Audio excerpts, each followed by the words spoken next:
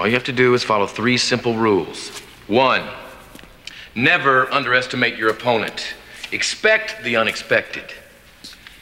2, take it outside. Never start anything inside the bar unless it's absolutely necessary.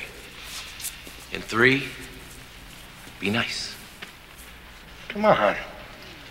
If somebody gets in your face and calls you a cocksucker, I want you to be nice. Okay. Ask him to walk, but be nice. If he won't walk, walk him, but be nice. If you can't walk him, one of the others will help you, and you'll both be nice. I want you to remember that it's a job. It's nothing personal. Uh-huh. Being called a cocksucker isn't personal? No.